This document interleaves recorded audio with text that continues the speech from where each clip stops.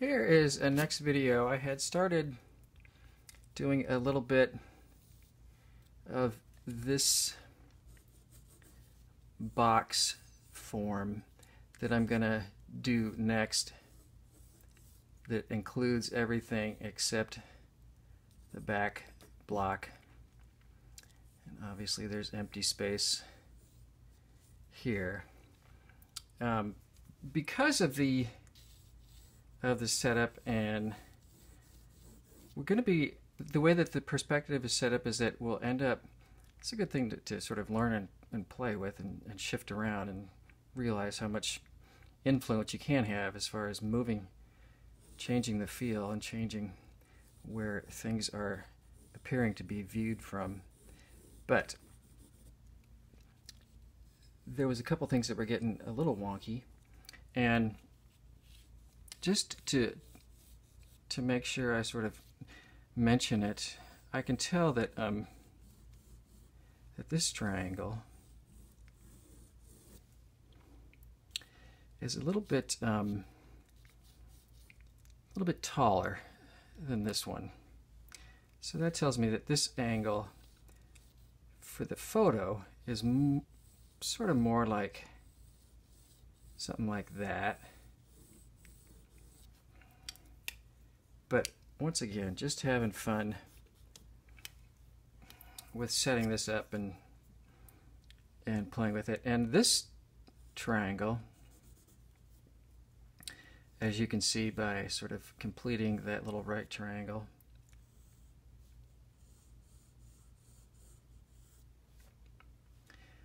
that this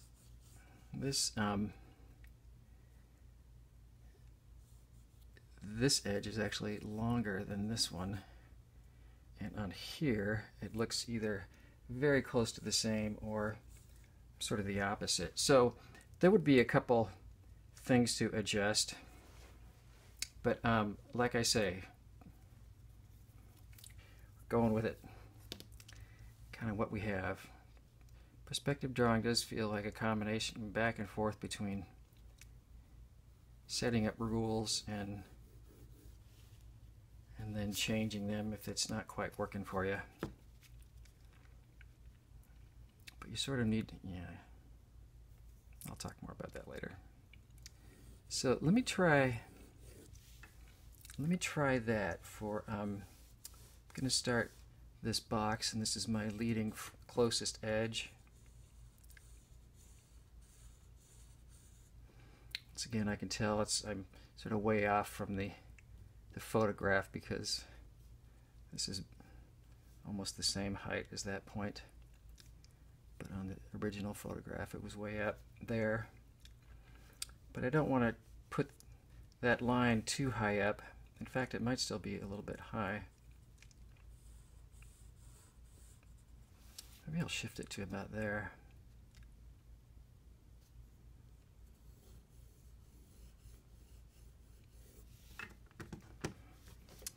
Yeah, see how that one feels.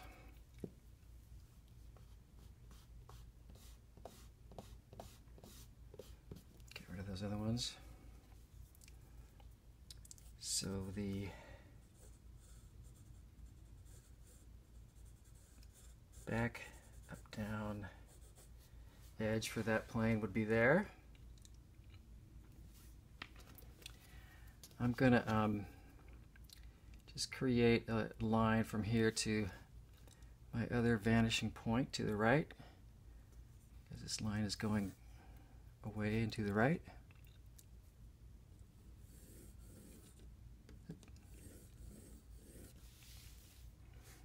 And something like that.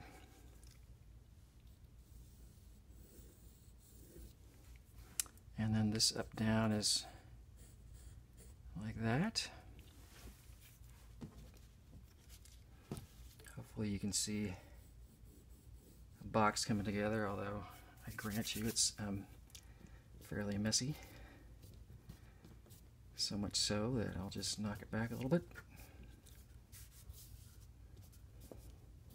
Gonna have plenty of time to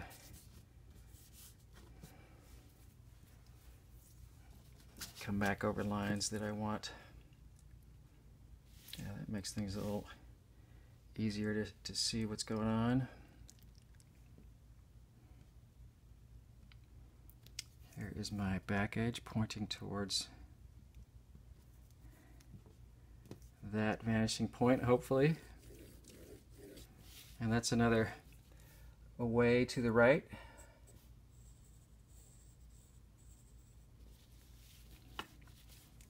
And then my last one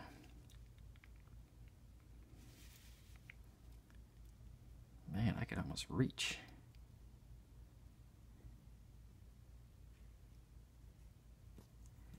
Would be something like that.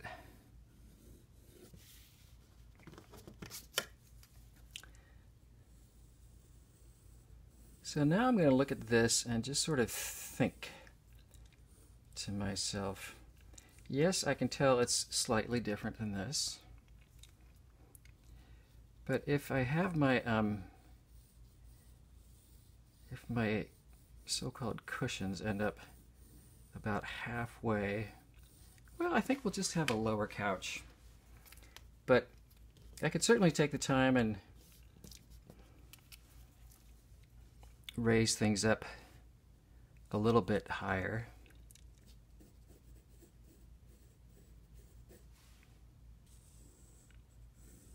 But I'm going to see what happens with this.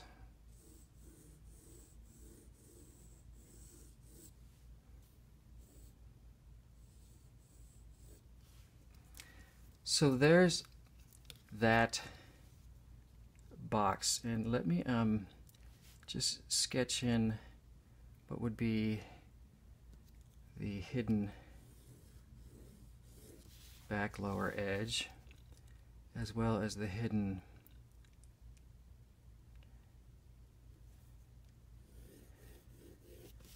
hidden edge going to the left in a way, this one to the right in a way. And hopefully these intersections are going to line up exactly, which they aren't, but that's to be expected. Coming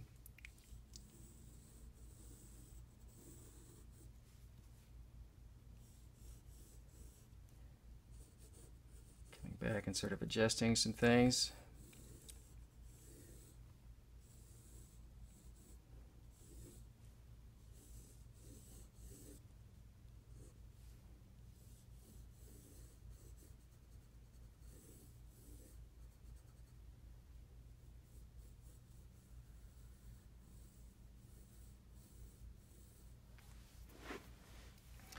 So that seems decent to me. I'm gonna come back and think about these arms, and I think maybe I had.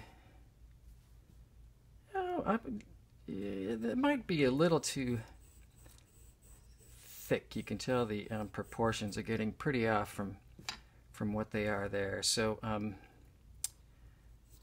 maybe I'll sort of shave that down a touch and only make it this wide. And I'll need to adjust this one as well, because I used the my crisscross points, which actually are a little bit different now anyway, so this is good to do. So I'm gonna reestablish my crisscross lines to find the middle.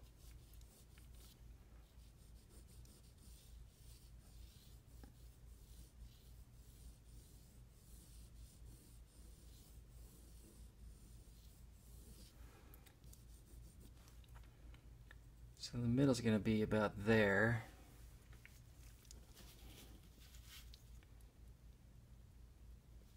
Let's reestablish this line too. And the ground plane, the bottom plane. Shift it a little, but not much. This is the one I'm kind of curious about. So I want to transfer this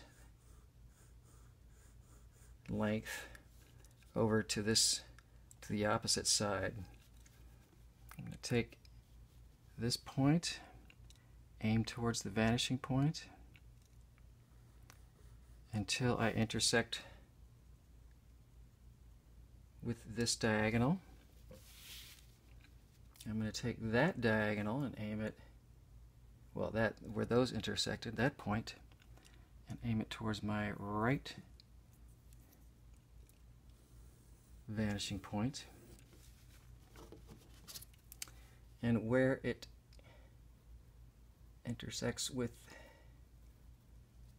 that diagonal, which you can tell is a little bit different than where it was,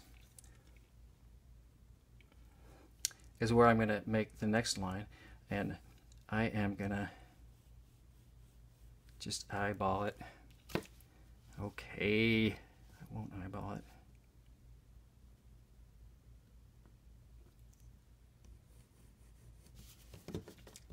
So that would be something like that, which looks a little smaller than what I would expect, but I know that the perspective is exaggerated. What seems a little bit off to me is that this line and this line don't seem to really be converging. I'm going to double check.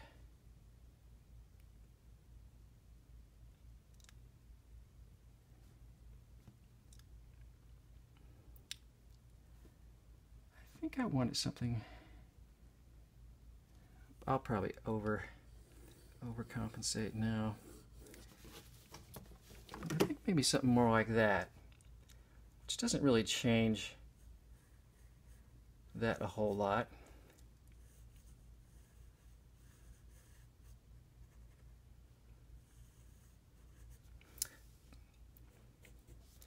But it makes me a little bit more confident in working that out.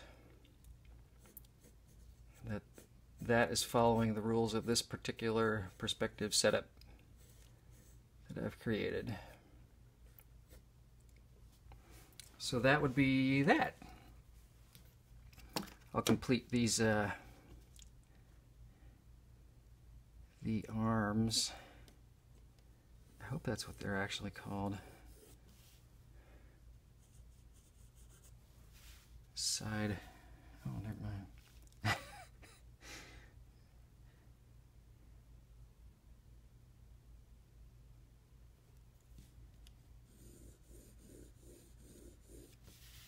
See if that would come about there. This would intersect here and just drop straight down. All up-down lines just go straight up and down.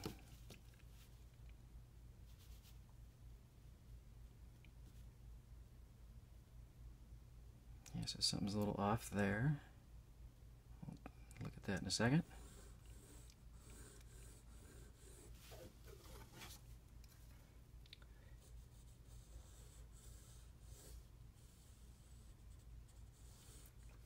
I'm just trying to complete this block right here.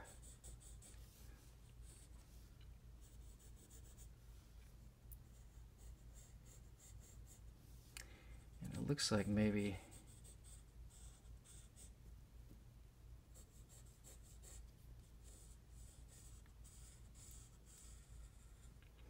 I can coax it into looking about right.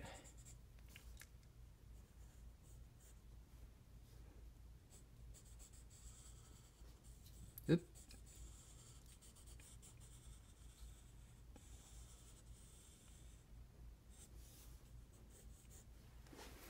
Not perfect, but that's okay.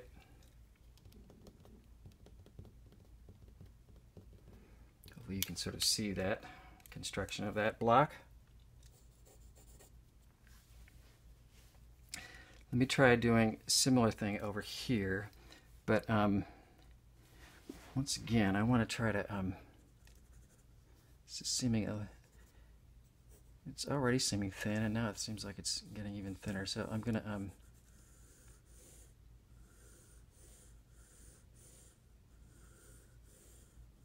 give that line a little more heft.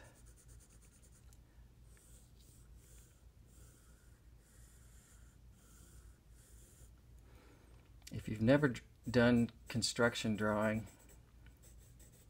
like this, perspective construction drawing, your brain might be really hurting right about now. Trying to track everything that's going on is something to definitely practice and go easy on. Partly because it's not sort of, unless you're really a lot more careful than I am, it's not,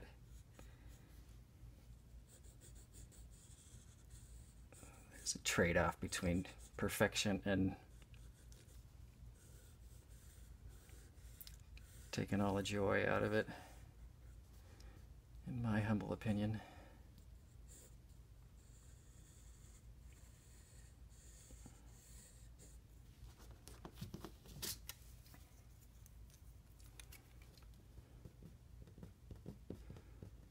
So that got a little bit messy, and I'll likely come back and sort of think about what's working and what's not working with that. But I think that's okay for now. Let's see, this was the line that I used to transfer that distance over there. I'm not going to need that. I still want those crisscross. I bet I'll need those. And I want to know definitely where this point is.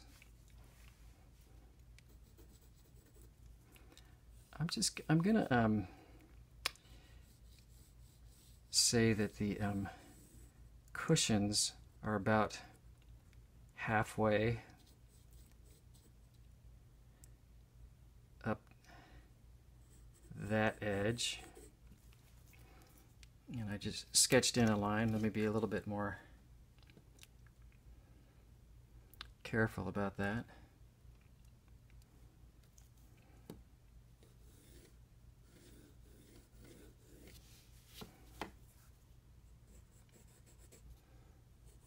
Gonna block in both of these as just sort of one large block, and then I'll draw a line down the middle, split them in half.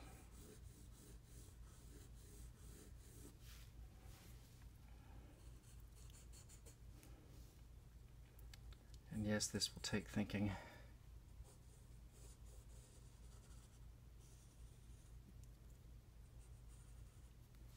That edge is going to go about there.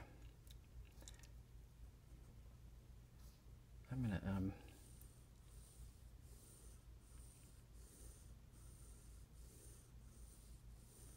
just sketch in that line that would be the back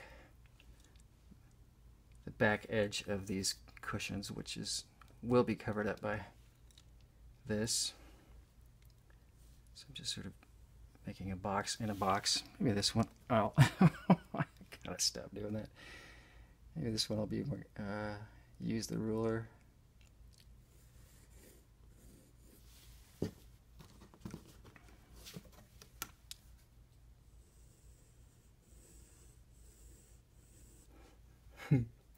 So it's looking a little bit more like a some sort of pull-out couch bed or something, or futon sleeper more than a couch. So we live and we learn. That's what I say. I'm going to clean things up a little bit.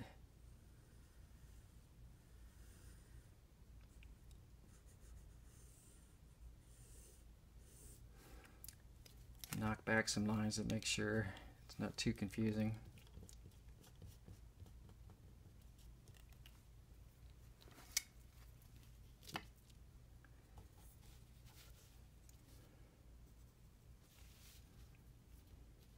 So this point would aim towards the left vanishing point, and the lalas.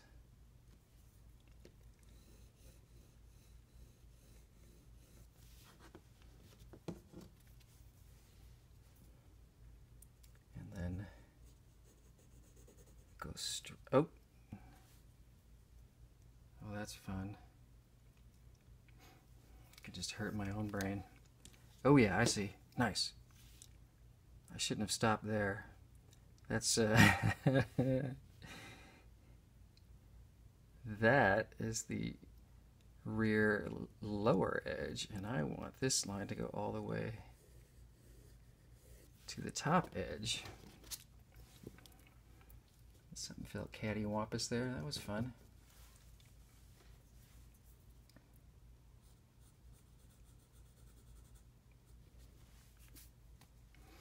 So let's see, basically what I have is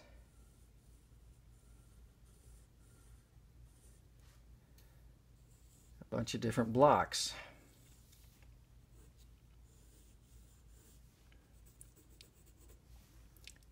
Here's the left cushion one.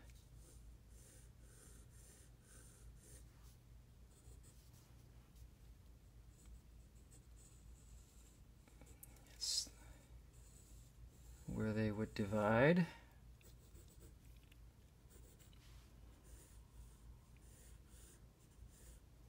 And then this, the right one.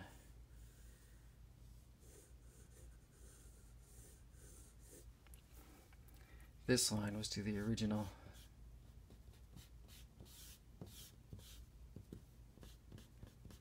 big block.